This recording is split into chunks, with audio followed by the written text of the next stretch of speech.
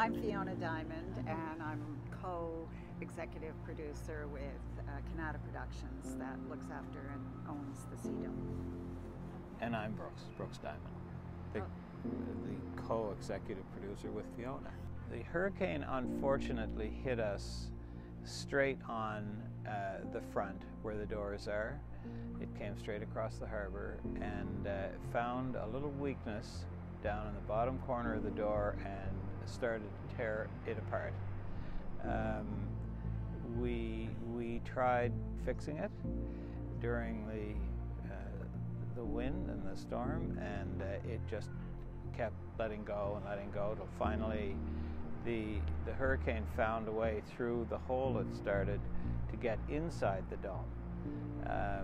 Once it broke through into the inside of the dome, it was both blowing against it and pushing away from the dome, and it started to rip the cover then away from the dome, and it just slowly but surely, the more of the piece of the cover it got, the more strength it had, and in the end the dome, the entire cover was literally flying up in the sky, just hanging on to one or 2 points when it eventually collapsed and landed over kind of on top of the museum.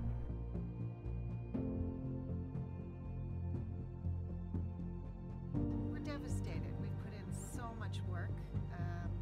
This has been years of work, and every year we've managed to move a little more forward. We've built a lot here, the infrastructure and so on, and we were really looking to this year as being another great year, which last year was as well, and slowly building the business, and it's just been a terrible setback. So yes, we're very disappointed and sad. In the meantime, we're working on other films. We have other ideas. We're very excited.